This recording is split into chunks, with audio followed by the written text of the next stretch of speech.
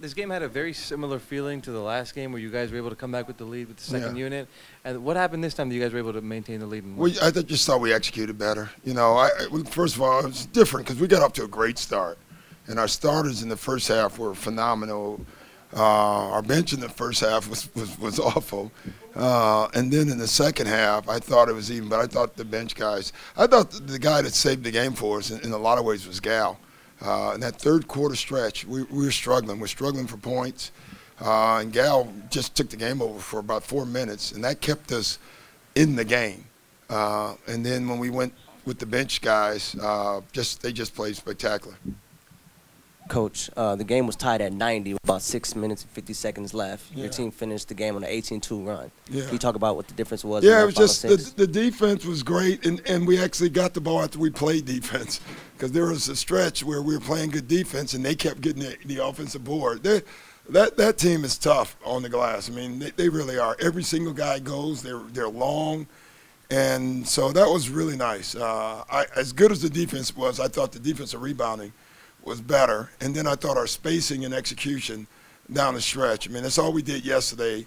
It was terrific. It was really interesting this game. Gallinari exploded in the third quarter. He didn't really play in the fourth, but he was still cheering every basket on the side. What does that say about it? Says a lot about the team. Avery and Pat were doing the same thing. I think this group, they just want to win the game, and they're over themselves, you know. And, you know, we have so many guys that can play on any night. So that was great to see. You never know how that's going to go, you know, and tonight it went great.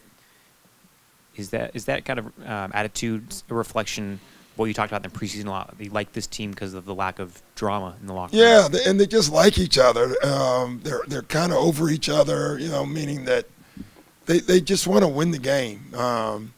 You know, Pat and Avery were the first guys out on the floor.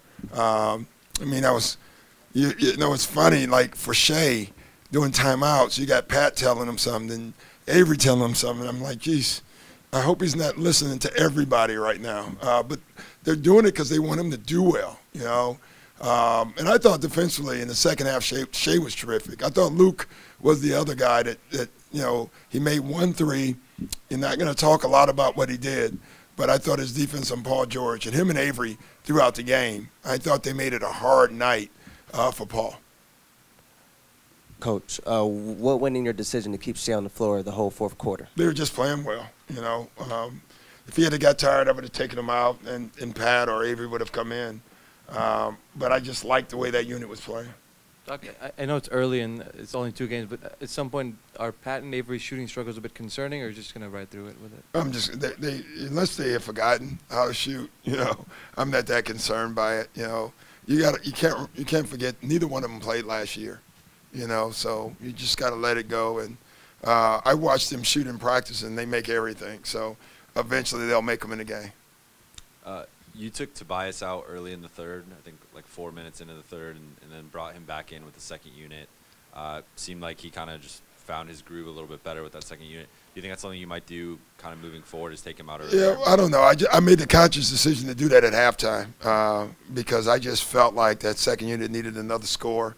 And I also wanted him to be at the 4. I thought it was very important to get him at the 4. With the guys that they had on the floor, I thought Tobias' speed, I thought he could take advantage of that, and he did that. So it really depends on the night, but it is a good look for us.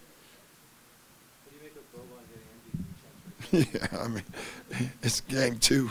You know, in Toronto, they were doing it for Kawhi, game 2. They were doing it in Utah tonight. You know, it must be the new chant around the league. Early votes. Speaking of voting, go ahead anyway. Well, I was going to ask, pregame you talked about Trez maybe playing with too much energy at times. It seemed like tonight he was also kind of frustrated. Yeah, he was frustrated. He'll work it out too, you know. It's funny, like we forget Trez is 24 years old, you know, and he had a heck of a year last year.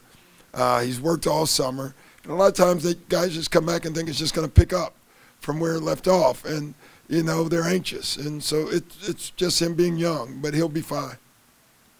Coach, with the tough Houston team coming in here on Sunday, what is your speech to your team moving forward to keep this train rolling? Just win. Figure it out. That's who we are.